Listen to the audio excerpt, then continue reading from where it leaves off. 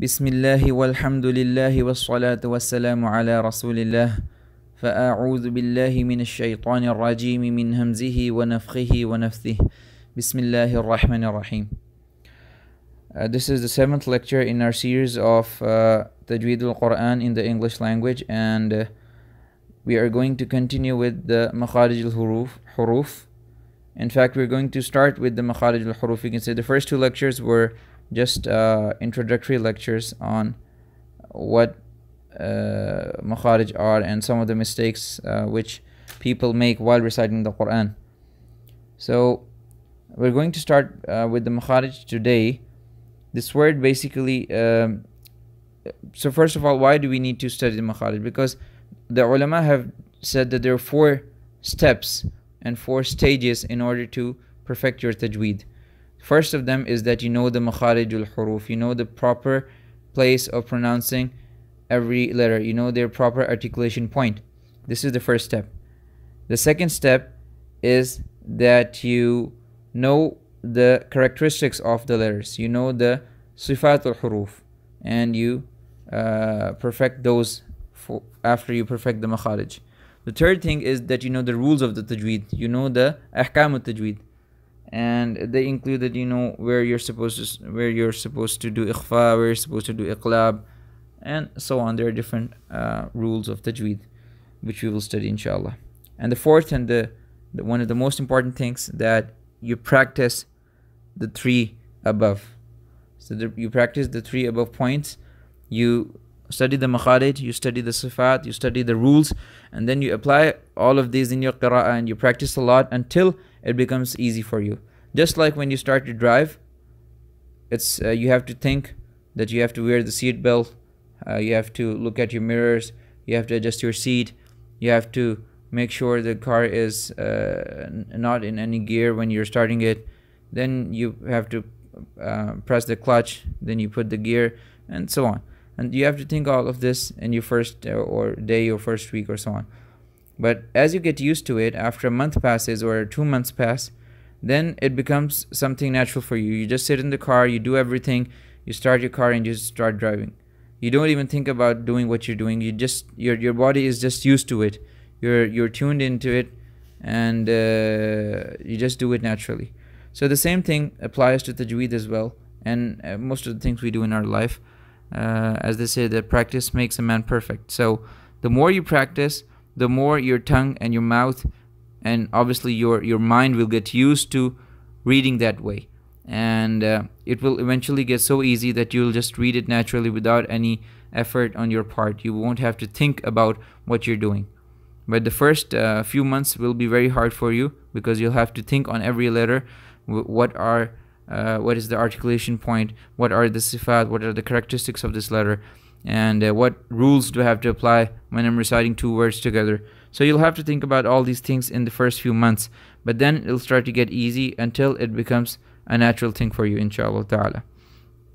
So the word Makhaarij is the plural of the word makhraj, and the makhraj, it literally means the exit point of something. So for example, if you're in a house, the door is the makhraj of the house, because you get out of the house from the door. And if you talk about tajweed, then makhraj here, it means the exit point of the letters. So there are different points of your mouth and your throat and your tongue. So the place from where the letter comes out, that is known as the makhraj of the harf, the makhraj al-harf. And the harf, which we studied before as well, which I'll just repeat that, it literally means the side of something.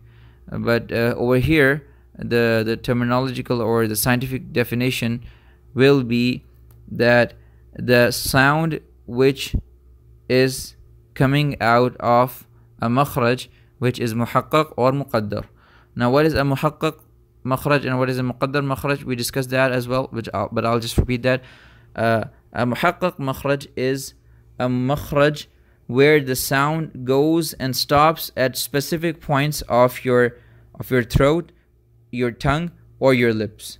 So if the sound of a letter stops at a specific point at your throat or on your lips or your tongue, then the makhraj is muhaqqaq. But if it does not stop at any of these points, then the makhraj is muqaddar. And last time I was discussing one question that whether gunna or the khayshum, it counts, the sound that comes out of khayshum, it counts as a makhraj muqaddar or muhaqqaq. And I said that I'll think over it and I'll look into it, or I'll ask my teachers if I don't understand it. But alhamdulillah, later on when I was thinking upon it, I understood that if you just look at the definition, the answer is in the definition itself.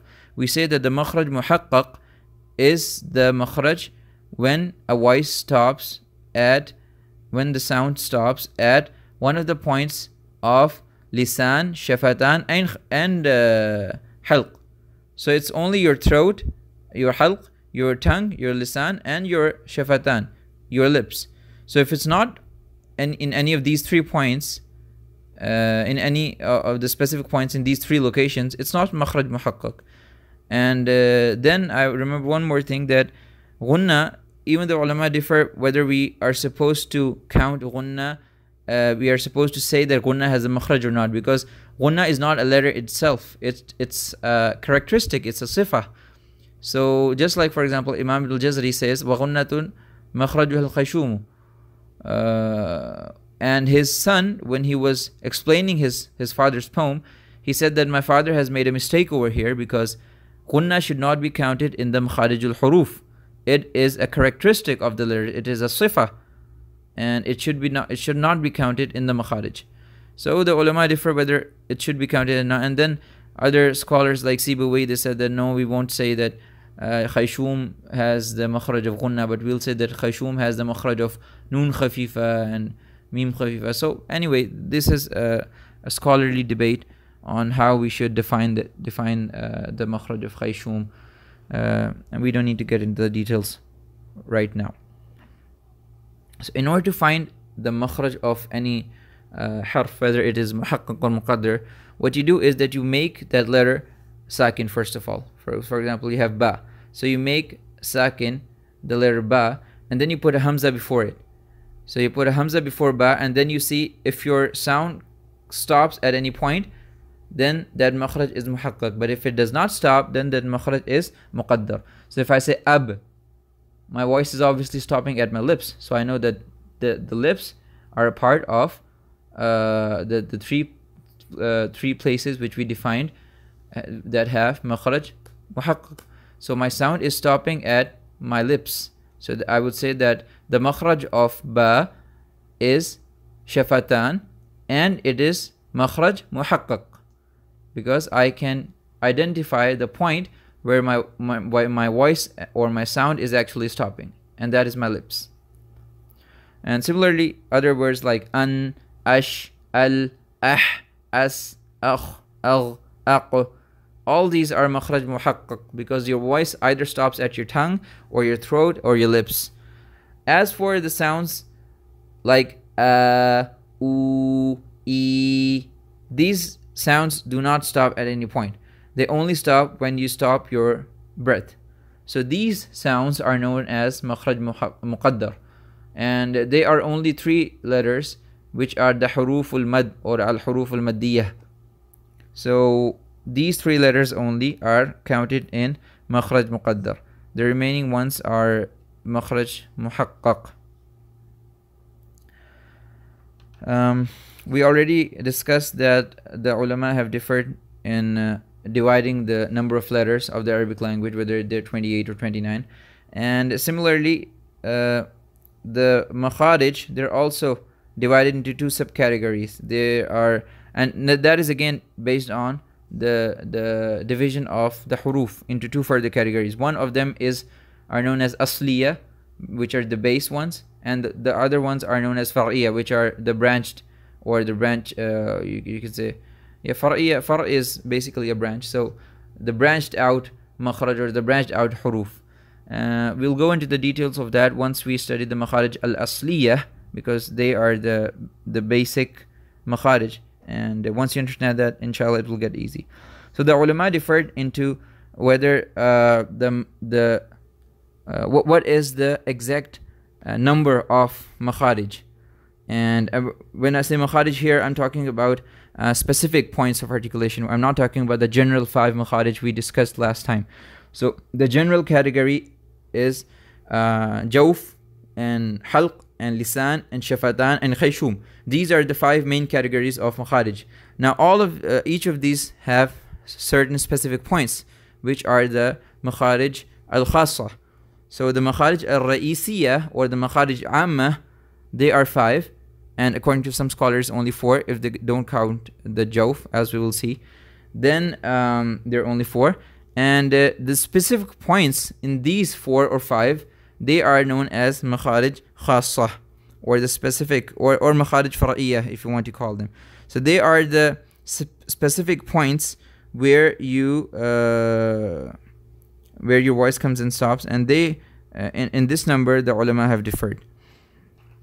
So the first point of view of some scholars, and this group includes Al-Khalil bin Ahmad al-Farahidi and Imam ibn al-Jazari as well, and it is the view of the majority of the scholars and the view that we will adopt as well, and that is that the number of makharij is equal to 17. And they say it's 17 because we'll study how they make it 17, but just to give you a brief idea, they include jawf as a separate makhraj. They say that oo, e, a, these sounds have a separate makhraj, and they take it as the jawf. And the other group which says that the makharij are only 16, that includes Imam Sibawayh and Imam Shatibi, and they say that it's 16 because they do not count the jawf as a separate makhraj. In fact, they count these 3 sounds with their original muhaqqaq makharij. For example, if you talk about a, then they say that a is part of the makhraj of hamza, which is the halq, the aqsa halq, a. So they say that a includes a. And similarly, when you say wa from your shafatan, from your lips, they say that this sound, the sound of oo will be included with this makhraj. And similarly, the sound of e will be included with the makhraj of ya, which is the wasat al-lisan, the center of your tongue. So they don't count the jawf, and therefore they say that the makharij are only 16. As for the third group, they include the scholars like Imam al-Farra and al-Jarami and Qutrub. So these ulama, these imams, they say that the makharij are only 14. And how do they make it 14 from 17? First of all, they don't count the jawf, as the second group does not count, and that makes it 15. That makes it 16 from 17, and then they decrease 2 more by counting the makhraj of ra and noon, and there's one more. There's ra, and then there's noon, and then there's lam. Yes. So they count ra, lam, and noon because all of these 3 letters are very close to each other. So the first group, they say that lam and ra and noon, each of these letters has a separate place of pronunciation, separate articulation point. But this group says, and even the second group agrees with the first group. But this group, the third one, they say that no, lam and ra and noon, they have the same makhraj. So we're going to count that as a single makhraj. So it's only a matter of counting what you count. I mean, all of them agree what the sound is going to be like, but they just differ on the number of the articulation points of the sound. So this group says it's 14 because they don't consider ra, lam, and noon to have separate place of articulation points, separate articulation points, and that decreases 2 more and comes down to 14.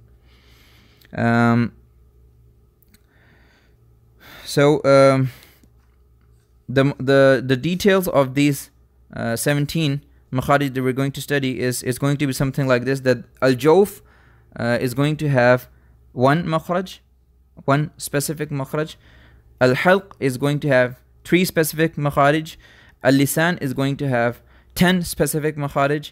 Shafatan are going to have 2 specific makharij, and al-khayshum will have 1 makhraj. So starting with the first one, which is al-jawf. Al-jawf literally means an empty space, al-khala.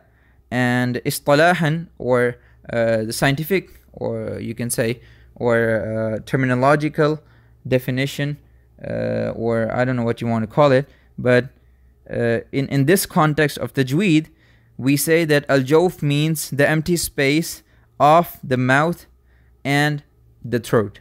So the empty space of the mouth and the throat, that is known as al-jawf. And it has the makhraj of three, you can say letters, not letters, yeah, you can say, call them letters, the huruf al-mad. So I've already discussed what the huruf al-mad are. I don't need to go into much detail on this, but they are only a, u, and e sound. And they are also, the only thing you need to take care of is that they will become huruf al-mad when they are preceded by a similar haraka. For example, alif, it's supposed to be preceded by a fatha, and it is always preceded by fatha. There is no other way that any other haraka can come before it. And as for ya and wow, you need to take care, because ya can be preceded by a fatha as well, but then it becomes ya leen. It does not become ya mad. And so in order to make it ya mad, it should be preceded by a kasrah, e, like this. And as for wow, it should be preceded by a similar haraka, which is dhamma, u. And if it is preceded by a fatha, it becomes wow leen. Now, the name of these huruf is huruful maddi wal leen. Huruful maddi wal leen. So their complete name is huruful maddi wal leen. And normally people do get confused when you tell them that these are huruful leen and these are huruful maddi wal leen. So they think that when you say huruful maddi wal leen, you're actually referring to huruful leen. But huruful leen are waw and ya when they are sakin, preceded by a fatha, like li'ilafi Quraysh. So Quraysh and Saif and such words, jawf itself is having a waw preceded by a fatha. So these words are having huruf al-leen.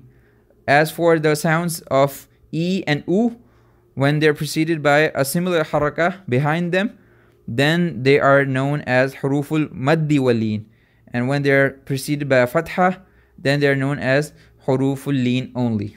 So that is something which you need to differentiate about on. And the last thing I think would be that there are different names of these letters, these sounds. They're known as huruful maddi wal leen, and they're also known as huruf al-jawfiyya, from the jawf. And they're also known as huruf al-hawa'iyya, from hawa. Hawa, your air, the air that comes out of your mouth, or the breath that comes out of your mouth. They're based, because as I told you before, these sounds, these letters, they only stop when you stop your breath or when you stop your hawa. They don't stop at a specific point. And their makhraj is muqaddar. And therefore, they only stop when the sound when the breath stops or when you make it stop.